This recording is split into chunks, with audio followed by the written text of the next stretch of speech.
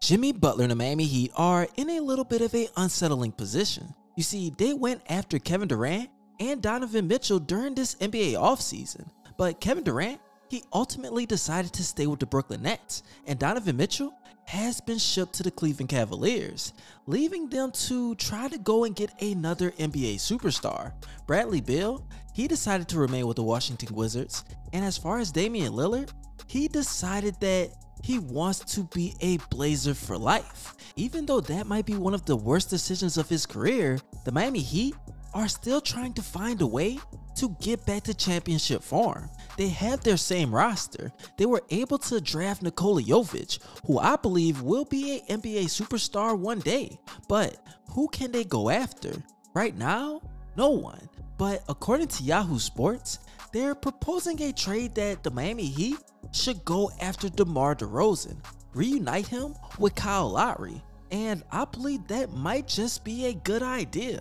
Now, the title of this article is Proposed Trade Reunites DeMar DeRozan with Kyle Lowry in Miami, and it states that after losing in the first round of the playoffs last season, the Bulls bring back the majority of their roster, led by DeMar DeRozan and Zach LaVine. David Thorpe of True Hoop put together a proposed trade for Chicago, which sends DeRozan to the Miami Heat in exchange for Tyler Herro, Duncan Robinson, and rookie Nikola Jovic. Thorpe also stated that trading DeRozan would only make sense if the Bulls start out the season slow, with little to no hopes of advancing past the first round of the playoffs.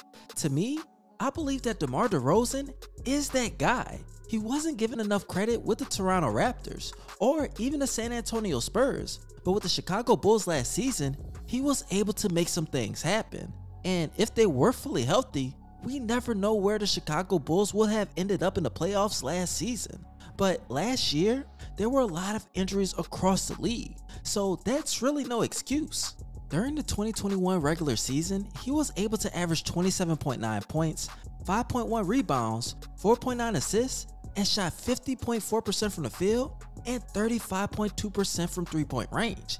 Remember, you guys, he is a mid-range maestro. He is clutch in the regular season, and that can also translate into the playoffs. Most importantly, he is a reliable player. There's only one season where he played 61 games. In the last 4 seasons, he's available. He's a guy that has great work ethic. And right now, that's something that the Miami Heat need. Of course, there's Tyler Herro, who is the biggest question mark for the Miami Heat. Can he be healthy in the playoffs? Can he develop his game even more?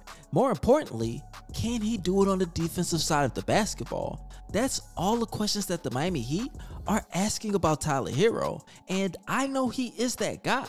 But whenever you look at the Boston Celtics, the Philadelphia 76ers, and the Brooklyn Nets, these are teams that actually made some good moves during this offseason. The Milwaukee Bucks, being fully healthy, you never know how far they will be able to go. So if you look at all of those things, the Miami Heat just need to find something, a little bit of hope. I think adding Nikola Jovic to any deal would be a little bit extreme. So I would take him out of that scenario and maybe add a first round draft pick if that's something that the Heat want to do.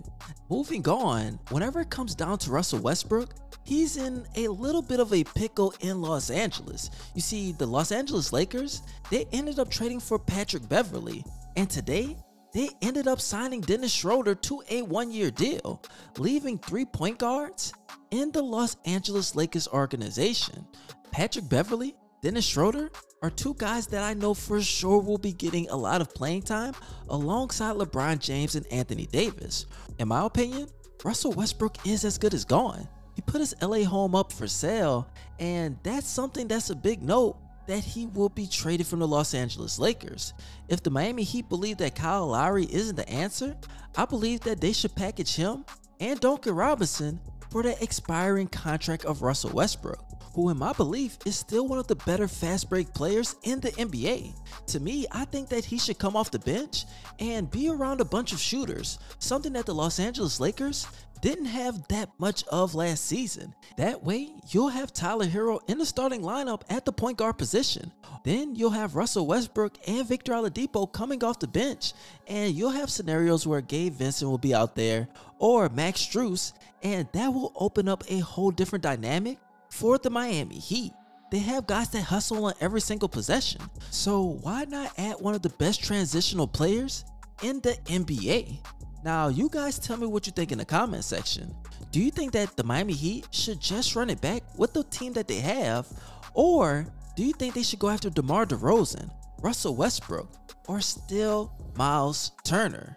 Now, I do have 2 more questions, you guys, but first, make sure you follow me on both of my Instagram pages. Once I reach 1,100 followers, I will be giving away an NBA jersey of your choice, and I'm halfway there. And also follow me on my Twitch.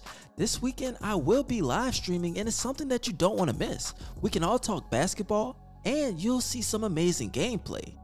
Now, the questions that I have for today is 1, who do you think is the best teams in the Eastern Conference this year?